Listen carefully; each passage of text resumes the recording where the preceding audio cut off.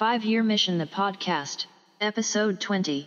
This episode of 5-Year Mission, the podcast, is brought to you by Fansets, your home for all things pop culture pin related. Head over to fansets.com and see all that they have to offer. And also stay tuned at the end of the episode for a very special offer from us here at 5-Year Mission. By now you figured out that this is the 5-Year Mission podcast.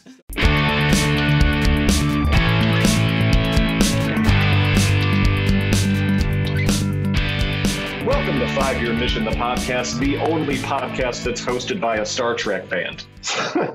So we have some very, very special guests tonight. I am, of course, joined by Mr. Mike Rittenhouse as per usual. Hi, Mike. Hi, Andy. Don't sound so enthused.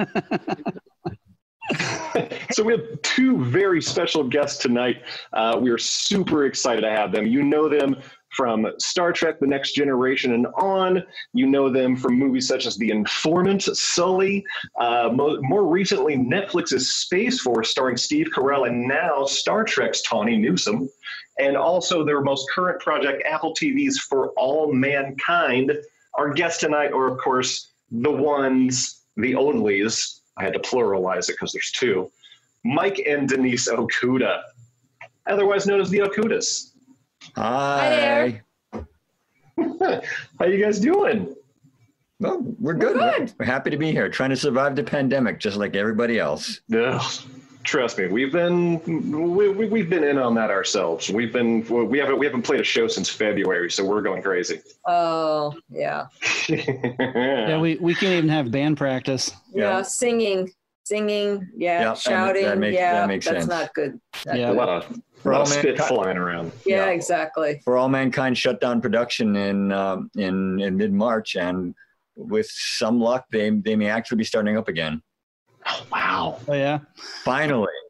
Yeah, really. So I know there's a lot of productions that have been put on hold because of all this. I was going to say almost all productions, everything went down. Hollywood shut down like in days. It was just dead. Yeah, it was like overnight, right? Yeah, practically. Pretty much, yeah. Almost overnight. And then it was, of course, out into the unknown, just like everyone. Yeah. And we've been just kind of waiting. And now that we're going back, it's just totally different. I mean, it's... Filmmaking is such a strange craft because you have so many different kinds of people interacting in so many different ways in very close quarters for very long hours.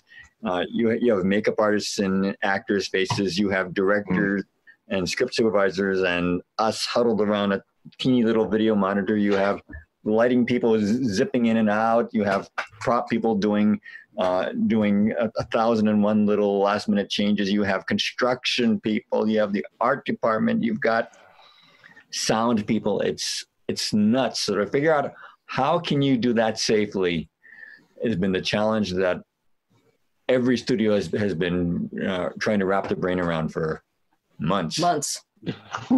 Even if everyone wears a mask, it's still, I mean, this is way too much risk. So there's a lot of risk, and there's a lot of, and of course, when you're on camera, the actors can't wear masks. Right. Although, in our show, they can wear spacesuits, so that's at least one thing. A nice little workaround. Yeah, I've actually seen a few live photos and videos of like the actors on stage wearing like full face shields and everything with the microphones like stuck up under them and everything. It's the weirdest thing I think I've ever seen. It's like if nothing says 2020 more than people acting out or doing a musical on stage in full face shields. It's not even like pandemic related. They were doing like a something. It's like a beefing board. It's like a dinner theater thing, and they were doing Oklahoma. Yeah, Oklahoma with face shields. I love it. Yeah, I guess maybe to prevent dysentery. I don't know. Many years ago, I worked on a college production of Oklahoma. Oh, yeah. Where the wind comes whipping through the plains. Yeah, fortunately, I didn't sing, but. Oh, come on. We could always make that happen next time we see you guys in person. I don't think so. Maybe not. So let's get to some actual questions. Now, we know about the work you've done, design work and everything for Star Trek and everything. What was your background leading up to like getting work to work on Star Trek? Like, what did you do before Star Trek?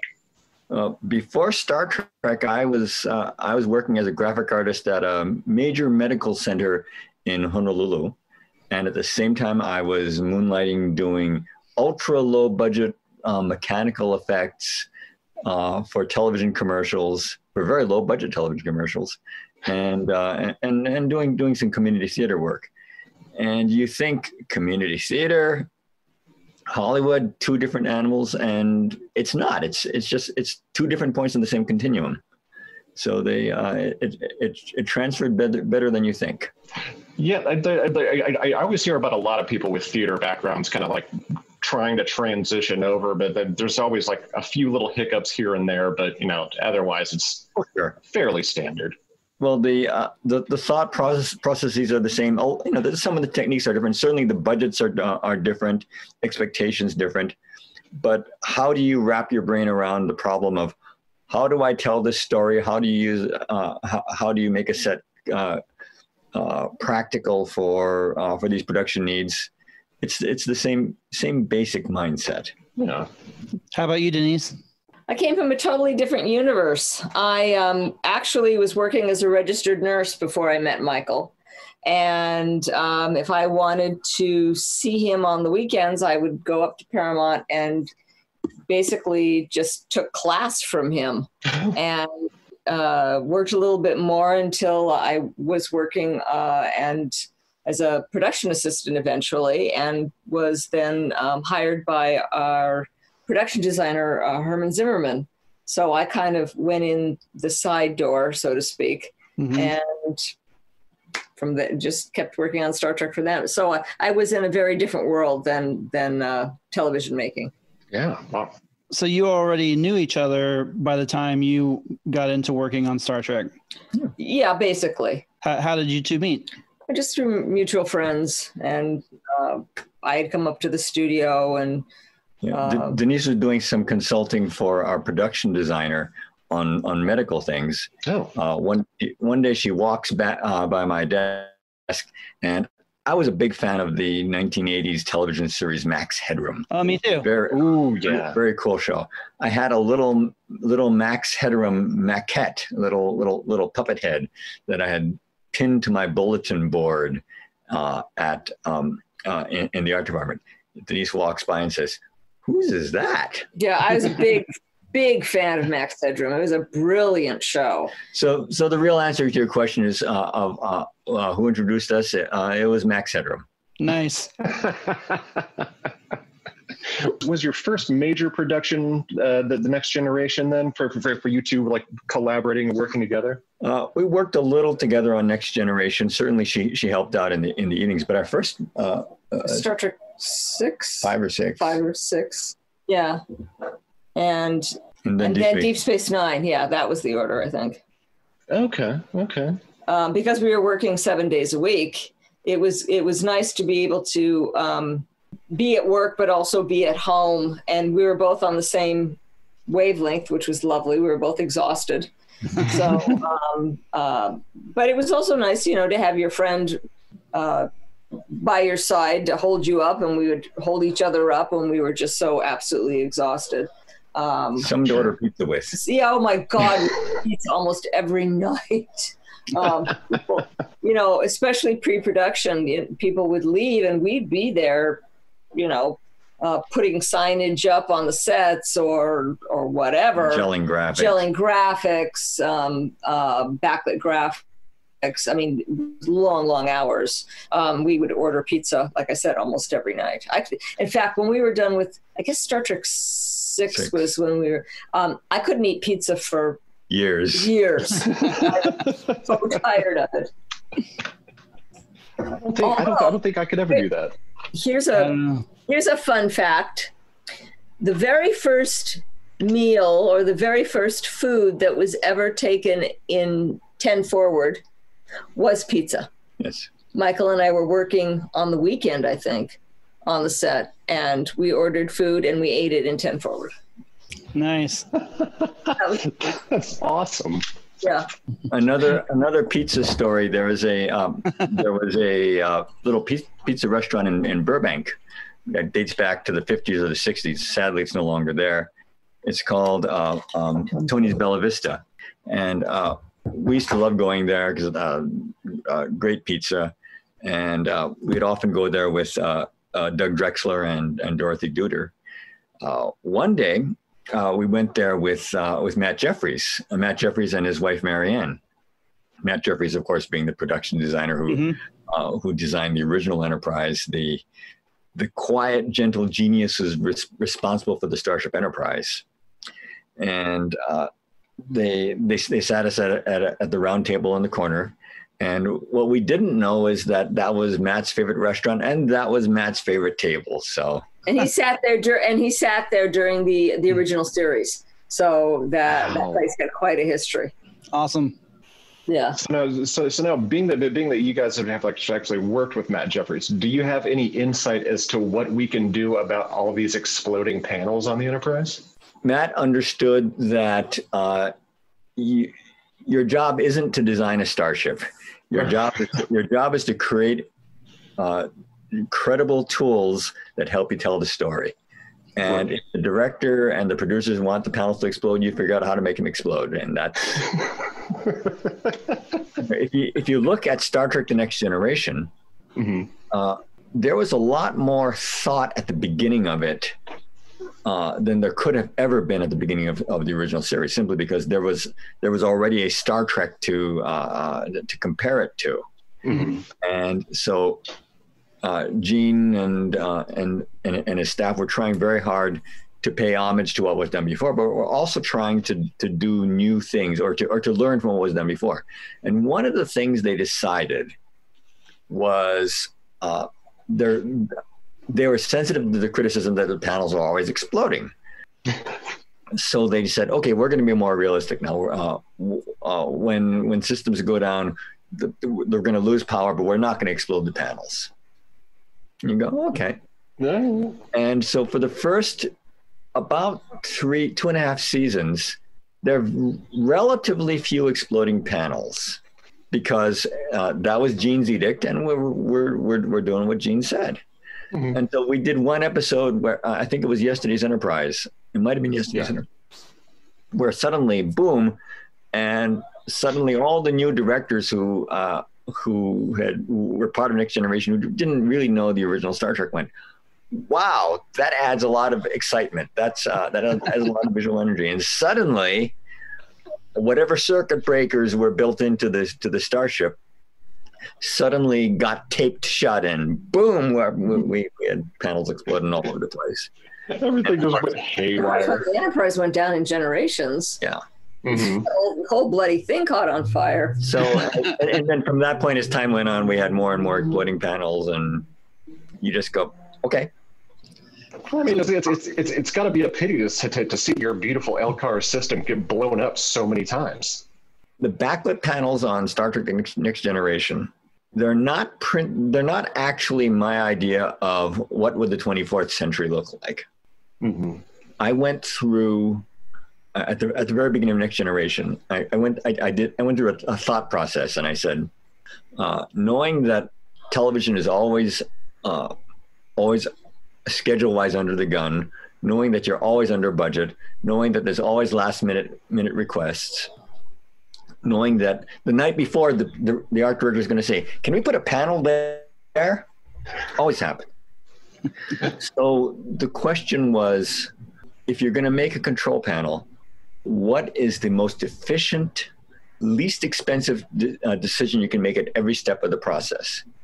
And for example, if you're making control panels with toggle switches, you got to buy the toggle switches, you got to drill holes, you got to mount them in. It's very labor intensive. It looks cool. And then you might have to wire it up, and maybe you have to put little blinkies in it. And suddenly you're talking about at least a week lead time to add a control panel. And the cost per square foot just to buy the toggle switches is very high. By contrast, you have a control panel system that's based purely on graphics. It's fast, it's inexpensive, and it looks different. So you take that style and you say, okay, now that I have those decisions made, how can I make that look good? How can I make that look interesting? How can I make that look credible? And what we ended up with is what we call LCARs today. And it was an interesting design challenge, but it started in a different place than the average viewer might reasonably think, because it was a solution to a lot of rather complex production decisions. And the reason I spent all the time explaining that to you is, therefore, when a panel explodes, it's relatively fast and relatively easy to replace it. Right. Yeah, I always noticed that I always noticed that the engineering could probably get those panels replaced pretty quickly with the way they were. Yeah. The back panels on the bridge, because they had that curved plexiglass, were harder to get at, and also they had this elaborate lighting system in them. But a lot of them were cut another piece of plex, make another graphic, throw it in there, and we would often replace the graphics in a lot of consoles almost every year with just because they start to peel a little bit, they start to fade a little bit. So, but again, once you have the art, it's relatively inexpensive and fairly fast to replace. Yeah, one thing I'm currently impressed with is with Star Trek Lower Decks right now, seeing an animated version of the LCAR system, and I think it looks amazing. I think they did a great job of capturing the style, and again, that's harder than it looks, because in live action you can have an almost infinite amount of detail, and then the camera will resolve what it wants to. In animation, you have to decide what are you going to show and what are you just going to let turn into fuzz. Right. They had a single graphic designer. I don't remember her name, and I apologize to you if you're listening. But I think she did a great job of capturing the style. Yeah, absolutely. Yeah, I really enjoyed the first episode of Lower Decks. Is a lot of fun. It felt a lot like the 90s Trek. So I enjoyed the second episode too. I haven't seen it yet. I've only seen half of the second episode. Okay. Well, because we really like the people making it too. They're really nice, fun people, and they love Star Trek, and they wanted to get it right. Yeah. And we went in, I don't know, it was January. It was pre-pandemic. Just barely. They invited. Actually, it was last October. No, really? Last October. Oh my gosh, I have no sense of time. They asked us to come on over and just chat with them, and we had a delightful time. We enjoyed their company and their creativity, and we wish them well. Yeah, and you could tell from the very first moment, these are people who like Star Trek. Yeah. The guys from Trek Geeks just yesterday got to interview Mike McMahon, which, because he seems like a big Star Trek fan, and I'm glad he's part of the family. He absolutely is. We met Michael McMahon last year at the Vegas Star Trek convention. Yeah. And, he introduced himself, and we said, "Oh, hello," trying to be polite. And then he told us, which I had not realized, that he used to run on Twitter. There was a Twitter account called TNG Season 8, and they would periodically post these TV guide style synopses of fake episodes from Season 8, and they're always silly but well informed. It was like someone knows Star Trek, and found the humor in the absurdity of Star Trek, and you can see that same thought process in Lower Decks. Yeah, absolutely. And then I'm really glad that they actually have people voicing the characters too that are actually Trekkies, because I know like Tawny Newsome. I know she was a Trekkie before all this. I didn't know that. Yeah, just because I've been following her for a while, because I've been a fan of hers because of the Paul F. Tompkins podcast, Spontaneous Nation, and she was always a guest, and she also has a podcast called Yo, is this racist? And it's wonderful. And so I've been a fan of hers for a while. And so then they have like Jerry O'Connell is one of the voices, and I know he's a big Trekkie. And his wife is also number one. She's going to be on Strange New Worlds now. So it's just kind of keeping it all in the family. We've never met Ms. Newsom, but we actually worked with her on. She was the helicopter pilot in Space Force. Yeah. Now, did you guys do all the graphics that were in like the control room in Space Force? Most of them. What happened was the supervising video engineer, Ben Betts. We had worked with him on Voyager and Enterprise, and so he said, "Hey, would you you want to help out?" And we said, "Of course. We'd love to do space stuff." And we said the one caveat is we're working on For All Mankind, so when they ramp up, that's got to be our priority. So we helped them launch the show. We did the basic style for mission control, and we did some stuff for some of the early episodes. But then second season For All Mankind got hot and heavy, and so from that point on, we only able to make minor contributions. Okay. So basically, you just went in and like laid the groundwork, and you're like, "See ya, you're on your end now." Yeah. Although we did a ton of stuff for the last episode, which I don't think we saw very much of. We did a lot more stuff for that than ended up on the air. I've only seen the last episode once. Okay. It's a great series, and I'm hoping that season 2 will get to start shooting pretty soon. A Space Force. I really enjoyed the first season. Yeah, absolutely. And then I say they have a great cast too. They have an amazing cast. Yeah, that's some pretty heavy hitters in that cast. Between Steve Carell, Tawny Newsome, John Malkovich. Oh, not yeah. To me, he's the breakout star. Oh yeah, yeah. Or the breakout as the nerd. Oh, now with all your graphic work, I know I know of one major Easter egg you guys got to do on Voyager on 7 and 9's pad. You had to have some West Wing references on there. You're talking about there was a. It wasn't on 7 and 9's pad. It was in the in Astrometrics, I think. Oh, okay. There was a list of crew members who had died. Mm-hmm. And, actually, that was done by our good friend Jim Vanover Sr., who did a lot of our screen animation. And Jim loves West Wing as much as we do. I made him change the spelling so that the names weren't exactly West Wing characters. So, yeah, we killed Josiah Bartlett and all those people. Have you guys ever had a chance to sneak in any other weird little Easter eggs like that at all? Well, until Enterprise. Yeah, once Enterprise happened. Yeah, that was high def, so we had to be very careful. Yeah, because you can read that stuff on camera, and the inside jokes were never really meant to be public. They were there for the entertainment of the crew and and our entertainment. I mean, yeah. If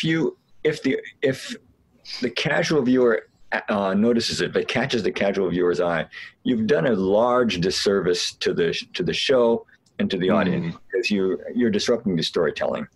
Yeah. One nameless person who used to work for me didn't understand that in the episode, in Next Generation episode. The ghost. No, I know exactly what you mean. I can't remember the title. Sub Rosa. Thank you. We've blocked it out of our minds. And there was a graveyard, and it's okay if you put names of your coworkers and friends and on the tombstones, as long as you don't make them catch so they catch the eye. This unnamed person put McFly and Vader in it, and large type. You can see it. And you can see it. And again, that's a serious disservice to the episode, because if it catches your eye, you're taken right out of that story. Mm-hmm. Which in this case, but it's such a bad thing. Luckily, that's not the only thing in the episode that takes you out of it. Not one of the finest. But in Space Force, we put a lot of things that are this big in the graphics and mission control, and hopefully you'll never see it.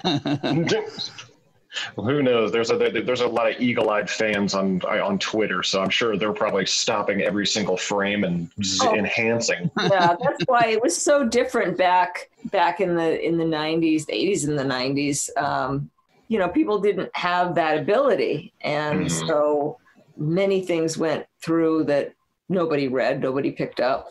Mm-hmm. Yeah, when we remastered Star Trek: The Next Generation a few years ago at CBS. A lot of the graphics were generated. A lot of the animation graphics that you put in post-production had been generated in formats that no longer existed. So I ended up having to recreate a bunch of that stuff, trying to make it look as much like the original as possible. Oh wow! Wow. Not everything. Some things existed on film, but there were a few shots where there were jokes that suddenly became more visible than you wanted them to be.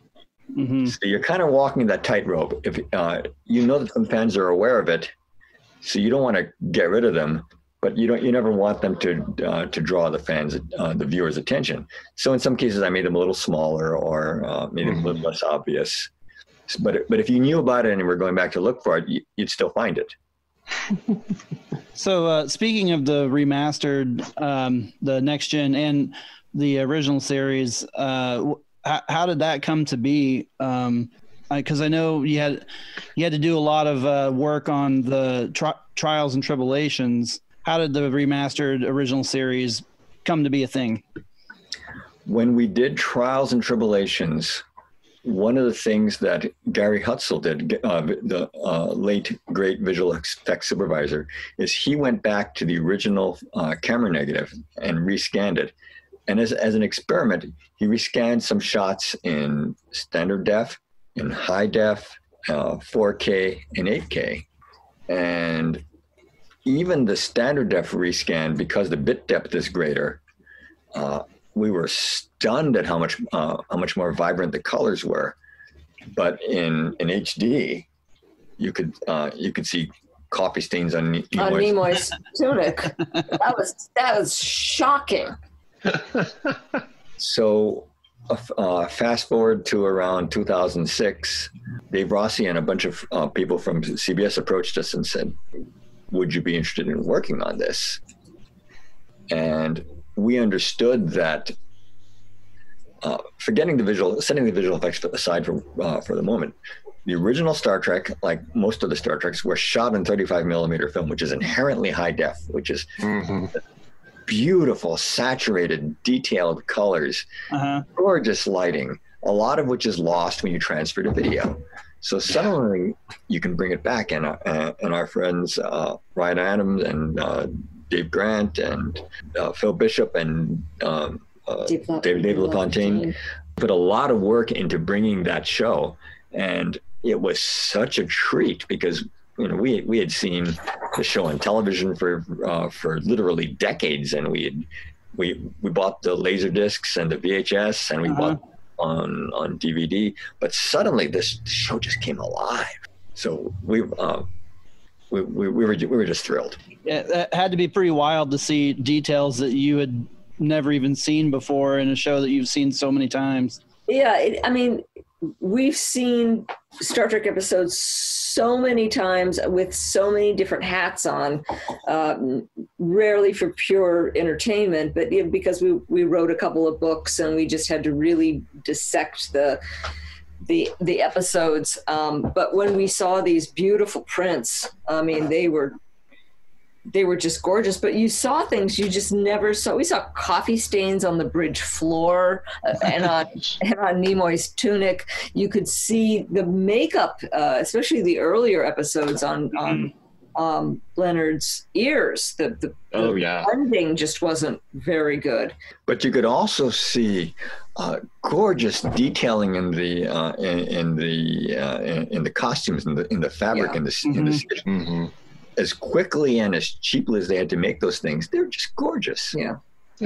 We have a lot of respect for the folks that made the original series, having worked on, future Star Trek incarnations that had more technology. They were making shows, 6-day shows, really long hours, hot lights, lots of, thick makeup because of the lighting, and just a lot of sheer genius, a lot of ingenuity. Yeah. They didn't have a lot of money.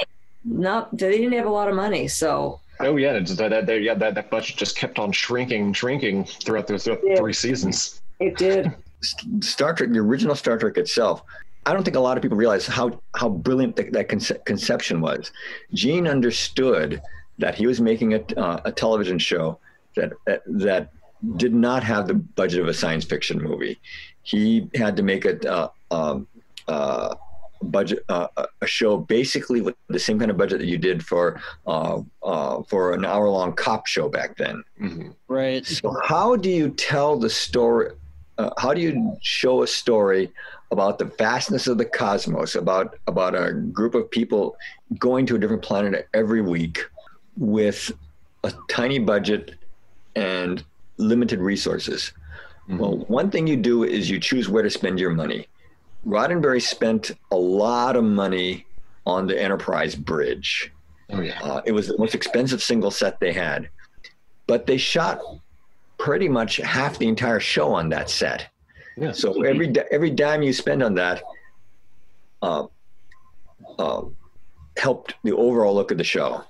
And then he had some standing sets, the corridors, the sick bay, captain's quarters, and those were more cheaply made, but you still saw them a lot. And you actually saw relatively little of the planets you went to visit.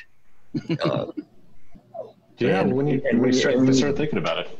Yeah, and when you did, it looked suspiciously like the studio backlot. The aliens looked suspiciously like people with very minor makeup changes. And yet the strength of the storytelling, the strength of the writing was such that it was the ideas, it was the morality play. And Roddenberry and Gene Kuhn and Dorothy Fontana and Bob Justman, they pulled it off. Yeah. If I had a hat, I'd take it off to them. Speaking of which, with you guys doing like the remasters and everything like that, you guys also did tireless, countless hours, months, and years of work on the Roddenberry vault. Could you tell us about like how crazy that had to have driven you? Crazy. It was crazy, but it was a passion project, and it was the most fun. I think I can speak for Michael. It was the most fun. It was the best project we ever worked on. It was so much work. You have no idea. Yeah, because when you guys initially got kind of the call to work on this Roddenberry vault, it was literally like a warehouse that wasn't it Rod that invited you guys and had you sign like an NDA and everything? Yes. Yeah. Yep. Rod Roddenberry and his business partner Trevor Roth invited us to look at what they had, and it was not a full warehouse, but hundreds and hundreds of reels of film. Sizes like this. And almost none of it had been seen since the production of the original series. Mm-hmm. But there's a lot of questions. On one hand, those of us who are Star Trek fans this is astonishingly cool, because most Star Trek fans who like the original series have seen the episodes enough that if they use take 4 and you see take 3, Nimoy used a different inflection. That's cool. Oh yeah. But the CBS had legitimate questions. how do you present this to the fans in a way that's interesting to more than 25 people? That was a real challenge. So Phil Bishop turned to our friend producer Roger Lay Jr., who said, let's build some documentaries around them so we can use the footage, and then for context we'll show the episodes themselves so you can see, oh, this is how it was in the episode, this is the new thing. And it became a huge project. Before any of this could happen, we had to catalog it all. What they did is they had to hire somebody that would be able to sync up sound and film at the same time, telecine it down to DVDs. They were sent to our house. So what we would do is it would arrive to the house. We would sit down and we would just watch it straight through. Were you taking like notes and everything upon the first watch? The very first time we watched it, it was purely as an entertainment. And It was astonishing. I mean, we know Star Trek, the original series, very, very, very well. And I used to, back in the day, I audio recorded it. Actually, my dad I was pretty little, so my dad audio recorded it, and I would listen to it on 7-inch reel-to-reel tape. Oh, wow. And so I had the bloody episodes memorized. Wow. And that just, I mean, you think about it, it just, then from there, I would watch it on TV when it went into syndication, and I loved it. And then we started working on the different incarnations, and then we started doing the book so that we would watch it again and again and put it under a microscope. So I know the dialogue really, really well, and I can tell take 3 from take 4 on episodes, which was a huge time saver because very rarely did we have to go look it up. I knew it. And so from there, we would listen to it, and then we would start the work. And the work This took several years. Was it 3 years? I was trying to remember how many. It took a couple of years, not full time. Not full time, because we had other jobs. And so the secret code name for the project was Sargon. Don't tell anybody. And when we finished it, and like I said, this was more work than anything that we've ever done, and then we couldn't tell anybody either. I mean, we couldn't tell anybody. It was a secret for all these years, and we were so damn excited. There were a couple of times we came off the couch. I don't know if you've seen the Roddenberry Vault. A couple of scenes from Operation Annihilate. City on the Edge of Forever. Mike and I came off the couch. The whole like extended scene with Kirk and Edith on the stoop. Yes. Oh my gosh. Oh, I mean, when we saw that, we paused it. We got on the phone and we called Phil, who was a VP at CBS, and we said, we just found this amazing stuff. Yeah.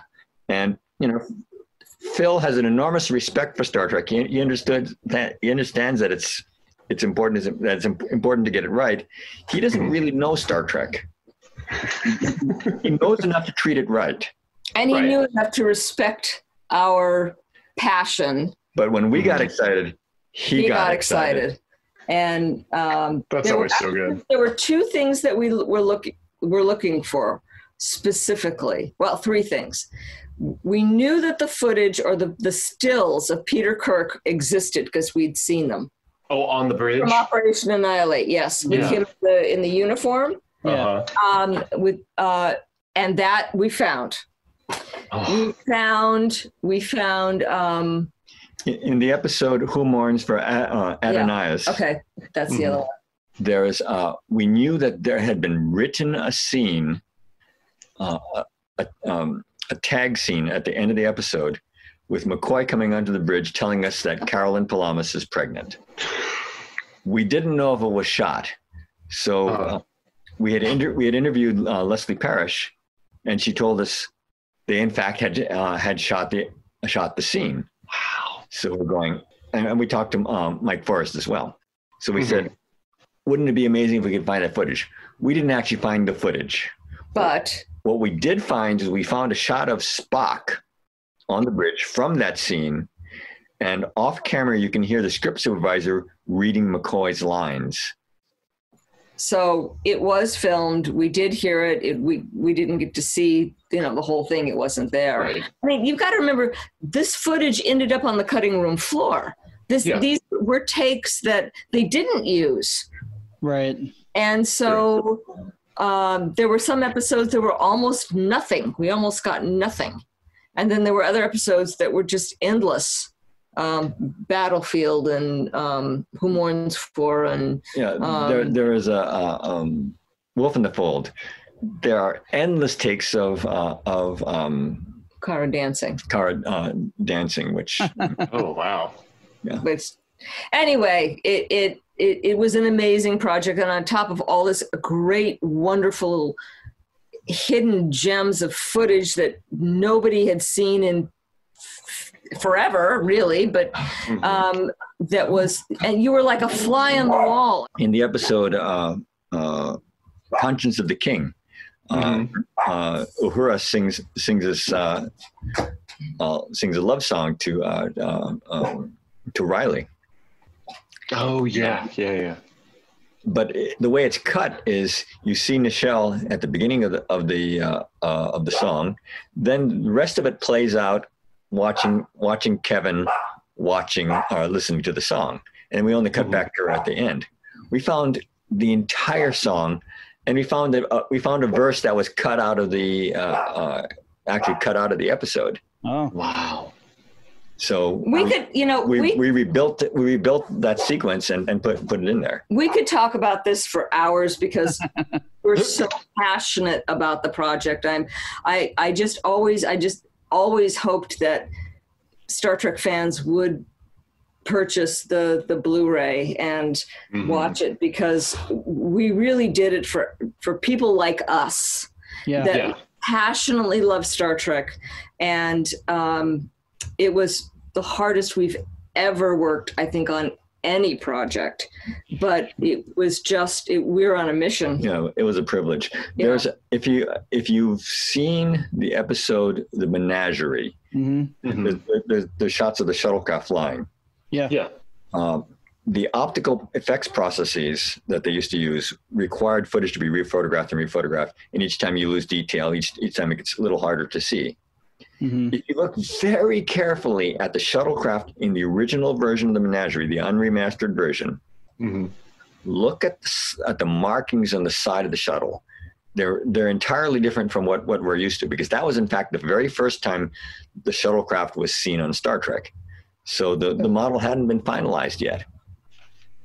And it's not too obvious because the picture is really grainy, and it's not you really can't see what you're looking at. Once you realize it's different, you go, what are those graphics? Well, we found, going through material for the Roddenberry Vault, we found clear first generation footage of the original version of the shuttlecraft model with entirely different markings. And if you're a spaceship geek like I am, it's this is a big wow moment.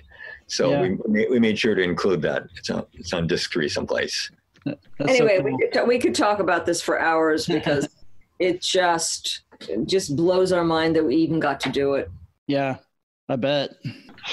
Now we just talked about the Roddenberry Vault. The other big project you guys worked on was the Star Trek Encyclopedia. Now, do you guys have any plans to add any volumes to that? Absolutely not. No. The encyclopedia was not fun. was another project which was disproportionately labor heavy. Yeah, I'm sure. And We were very proud of the encyclopedia. We were always disappointed that we never got to finish Voyager and Enterprise. Yeah. So the previous last edition was 1999. So in I guess around 2014, when we were approached to do it again, we ran the math, figured it out, and said, this is a terrible business proposition for us because the amount of hours it'll take versus the amount of money we'll be paid. It really would make a lot more sense to work at McDonald's. We would have made a great deal more money. But at the same time, we're proud of the book, and we're going, oh, okay. Well. We wanted to finish it up. I mean, it was the last. I think we did do 2 Abrams films. Yeah. But I don't think Discovery hadn't started yet, and Beyond hadn't come out yet. Beyond hadn't come out, and the Abrams camp were very stingy about giving out anything, so we didn't include it. We were at least able to get the scripts for Star Trek 2009 and Into Darkness, so we were able to include it. One of the wackiest challenges of doing that, because we knew we wanted to include the Abrams films. The problem is, since the Star Trek Encyclopedia is theoretically a book from the Star Trek universe, you can refer to an alternate timeline there. But what do you call the timeline? In a scholar in the Star Trek universe refers to the mirror universe. What do you call the Abrams timeline? Abrams doesn't exist in that timeline. Right. So what do you call it? Our first instinct was to find out what the name of the star was that exploded at the beginning in the first film that triggered all the events. Right. Watched the whole film, went through the script. There's no name for it. There's no name for it. So we called John Van Zitters at CBS and said, "What's the name of the star?" He didn't know. He checked with his friends at the Abrams group, and it turns out it did have a name. The name of the star was Hobus, but it was never in any of the movies. It was in a graphic novel. So if we called it the Hobus timeline, every time we refer to it, we're going to have to put a little asterisk and a footnote. Because how many people actually bought that graphic novel and remember that detail? So we went, we developed a long list of, we tried to find names. Yeah. We tried to figure out what would be logical and so forth and so on, until we came up with the Kelvin timeline. It's one of those things. It sounds, of course, that's what you should call it. But it was a simple answer, but it was an excruciatingly difficult process to get to that point. Yeah. CBS was no help. Thanks, John. Nobody wanted to touch the problem because it was a problem. But nobody wanted to solve the problem, so it kind of landed in our laps. And so, like I said, we went through all these names and we submitted them to John, and we said, this is your baby. This is not our baby. What do you want to call it? We wrote a multi-page memo saying, here's the pros and cons for each possible name, and we think the best choice is the Kelvin timeline. But it's stuck. It's stuck because it's all over the place now. There's a Blu-ray set, the Kelvin timeline. Yeah. There's books out, and so they're using it. So that's good, and it's very gratifying to know that because of the encyclopedia that was created, and then it took life and it flew away. Yeah, because I guess I know anymore. Like I always see prime timeline, Kelvin timeline. So now we know who's responsible. To go back to your original question, no, I do not see us doing more. No, well, for a couple of reasons. Number one, it has to be fun. Mm-hmm. And so there you go. And we have to actually not do any other work because that's the work we're doing. So we have to be able to pay the mortgage and put food on the table. Right. And we're not working on Discovery or Picard. Yeah. So one of the great things that we had were scripts, and we were there.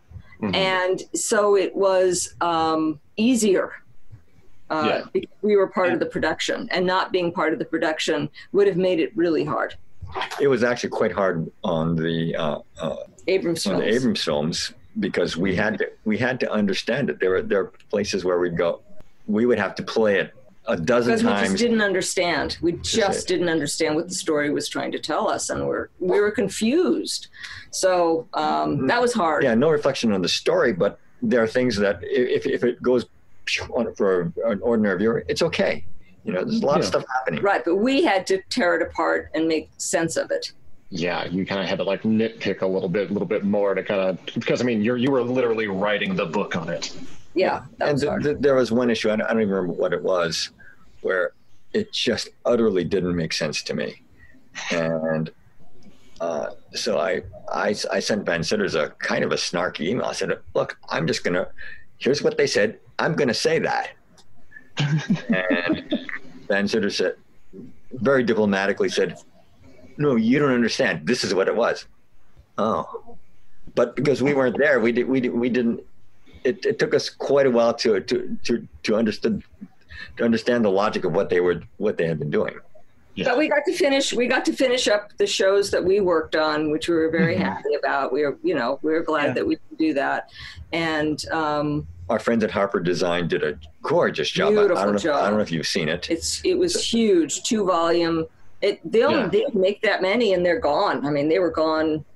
They're not reprinting it. They sold out, and you can find them on eBay for hundreds of dollars. Oh yeah.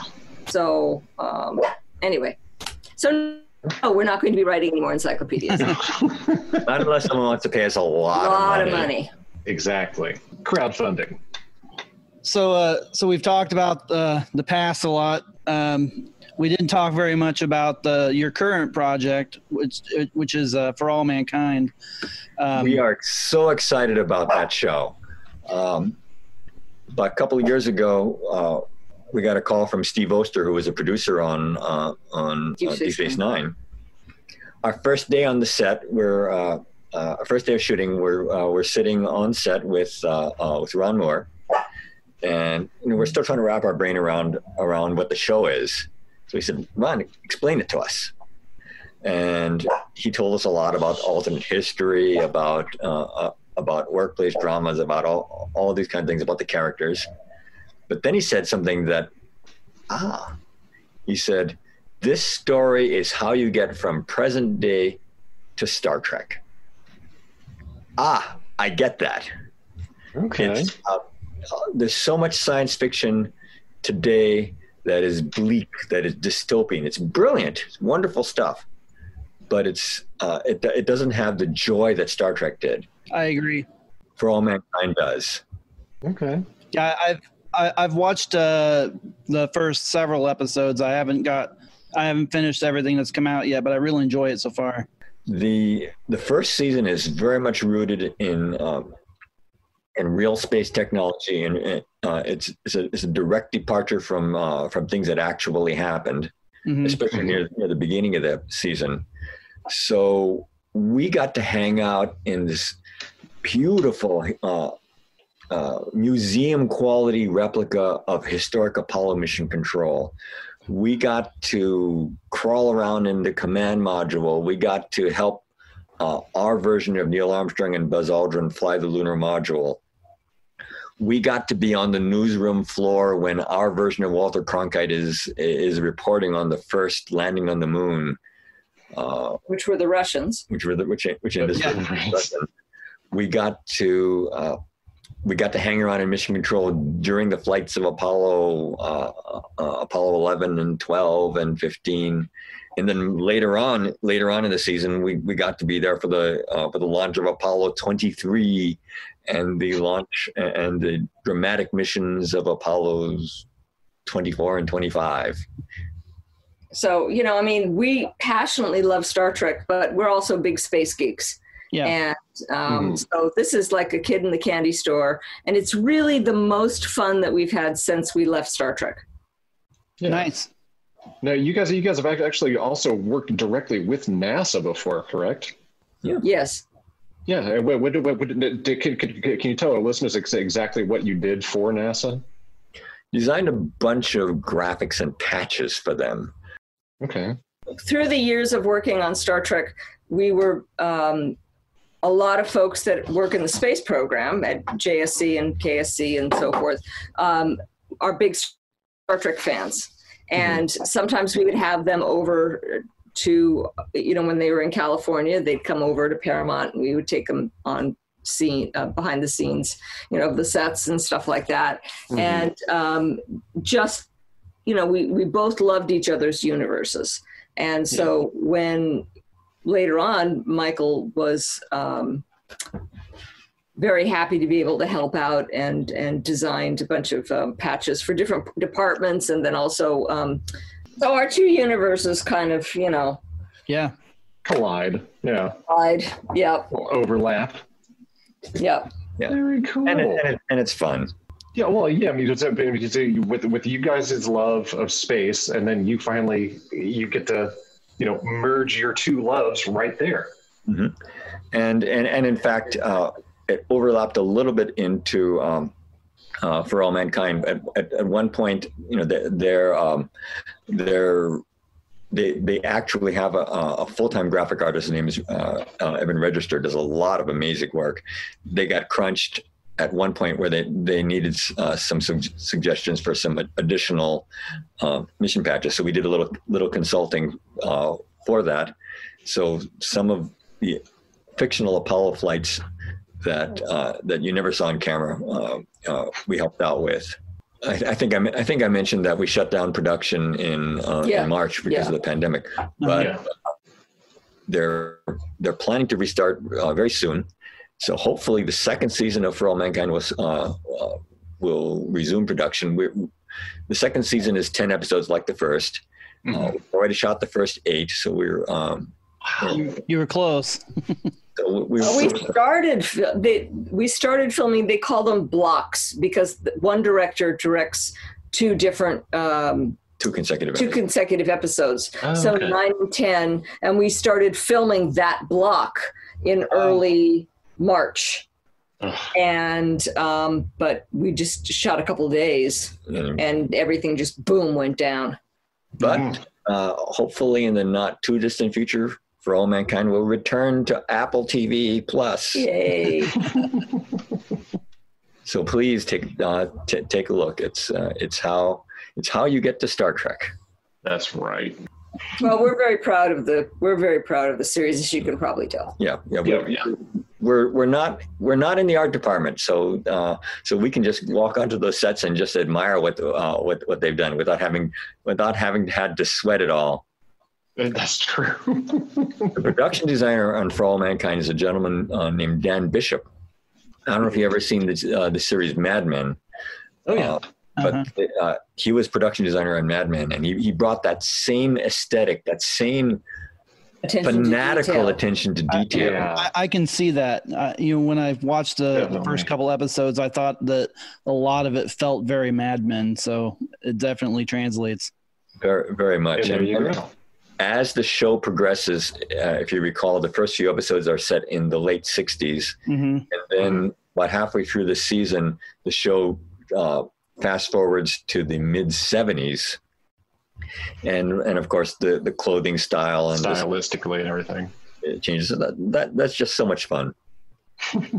Well, this was so much fun, but we're not going to keep you guys any longer. So we really want to thank you guys for coming on. We know you guys were our first fans of the band in in the Star Trek world, and we'll never forget that. One of my favorite memories still from Star Trek Las Vegas is playing you guys onto the stage with our song Miri. Yes, Bump on the head. Love that. We love that song. I mean, it's just, it's one of Denise's favorite earworms. Favorites. I just love it. Oh, well, thank you guys for coming on. We will gladly have you on any other time, as soon as maybe even once For All Mankind Season 2 comes back on. We can come back on and you can regale us with more Star Trek stories. Well, working on Star Trek was a lot of fun. It was a great group of people. It was a family, and we certainly miss it. I mean, we really, really do. I mean, when Discovery came up, there's a whole nother story with that. And we thought we were going to Toronto. Oh my gosh. But they decided to hire a company to do the graphics, and we didn't go to Toronto. Because guess what? It's expensive to move people from Los Angeles to exactly. Toronto. But that worked out fine. We were trying to figure out what we were going to do with our dogs. I mean, do they sit in the apartment all day long? And they're our family. So, you know, we didn't want to be in the snow. So we're very happy how it turned out. And it turned out fine because now we get to work on For All Mankind. That's true. Very true. Yep. Another space show, at least. Yeah. Anyway, lovely talking to you guys. Great talking to you guys. And, you know, keep the faith. It's going to be okay. It really will. It's going to take time. It's going to take We'll get there. But we will get there, and we're going to be fine. Blah, blah, blah. Blah, blah, blah. Blah, blah, blah. Blah, blah, blah. We have officially launched the 5-Year Mission Patreon. On there you can see posts with pictures and videos of behind-the-scenes shenanigans with the band and the podcast. There are different levels you can sign up for, where you'll get exclusive merch and videos and unreleased tracks and demos and other stuff from the band and the podcast that you wouldn't normally get if you didn't follow us on Patreon. The different tiers you get to choose from go from ensign all the way up to admiral, and one of the perks of being an admiral is that you get to be a producer on this podcast. This week's producers are Neil Carpenter, Debbie Rinke, Helen Lake, Carol Jones, Steve and Frankie Palopoli, Madison Rachel Jones, Becky and Roxy, and of course, Jim Morehouse. So head over to the 5-Year Mission Patreon right now and sign up as an admiral, and your name could be listed at the end of the next episode of 5-Year Mission, the podcast. Just go to patreon.com/5-Year Mission. That's the number 5-Year Mission. Bong bong, bong bong in the head, bong bong, bong bong in the head, bong bong, bong bong in the head, blah blah blah.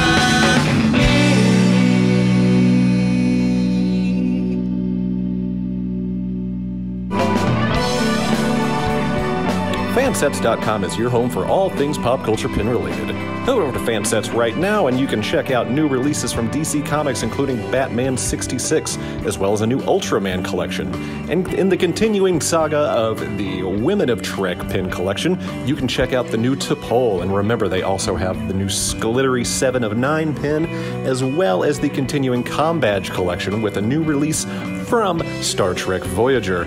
They also have all the Picard com badges over there too. There's a regular full-size one, there's a mini one. They're all great. You can even display them. They have displays set up for these tiny little works of art. So when you go over there and fill up your cart, enter the code 5-Year Mission. That's the number 5 and then all caps Year Mission. You can receive 15% off of your entire order. Fansets. Our pins have character. And we thank the boys over at Fansets for continuing to sponsor this podcast and every single podcast on the Trek Geeks Network every single week.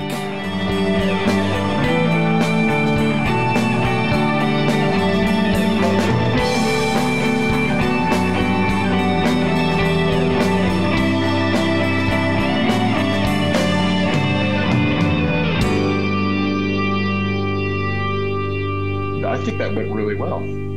Yeah, they're fun to talk to. Very, very interesting couple. Well, it was really cool. It sucks that we didn't have video for this one when they showed us that binder that they used for the Roddenberry vault. Because man, that thing was so thick, and there was so much tiny little writing on just the one page that he showed us. And I was like, I know, what is on those other pages? Also, he showed off a bunch of those patches. And, I mean, we got to see him, but. Mm-hmm.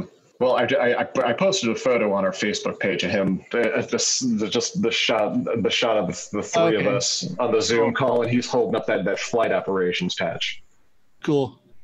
But yeah, it's pretty neat. Like, I didn't realize that they were doing like that much with NASA. Yeah, I didn't either. I thought maybe they might have worked a little bit with them, but I didn't realize they were actually designing like all of their patches and logos and stuff. That's pretty awesome.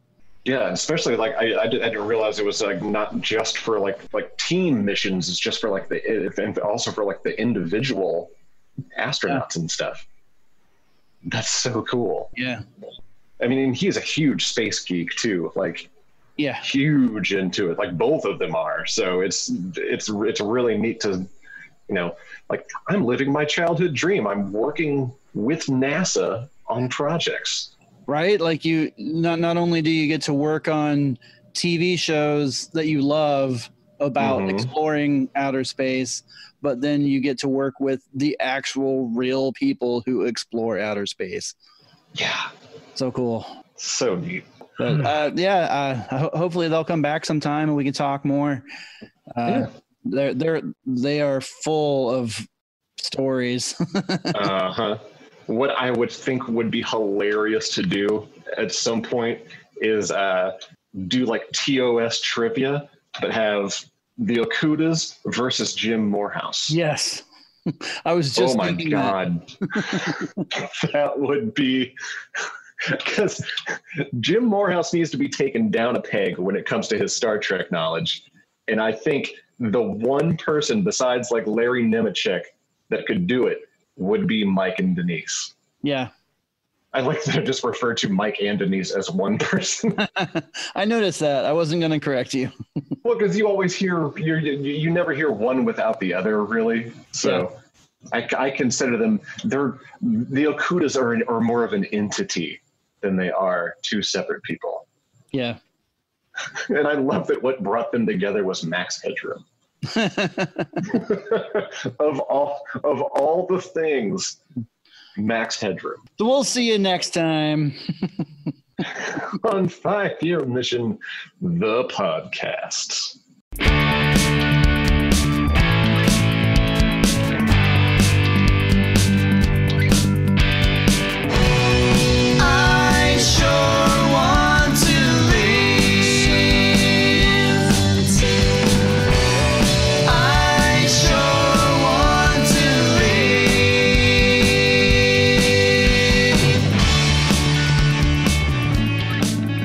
Thank you for listening to this episode of 5-Year Mission, the podcast. If any of you are interested in listening to more of our music, you can check us out on YouTube or Spotify or iTunes or pretty much anywhere that you can listen to music. Just search for 5-Year Mission and we should be the first thing that comes up. If you would like to contact us in regards to the podcast or anything else that you want to talk to us about, you can email us at 5yearmissionband@gmail.com. And for more information about the band, you can go to 5yearmission.net and also follow us on Facebook, Instagram, and Twitter. 5-Year Mission, the podcast, is a production of Coconut Media Works. Executive producers Bill Smith and Dan Davidson.